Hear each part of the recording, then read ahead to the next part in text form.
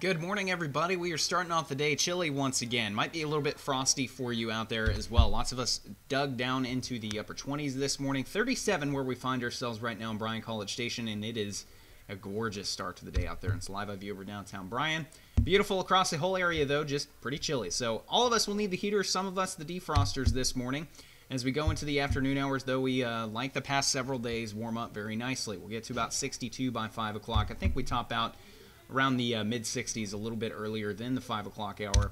And we got a chance for some rain. Not today, but as we wake up tomorrow at the absolute earliest. So here's your newest PinPoint forecast for rainfall. There are those words.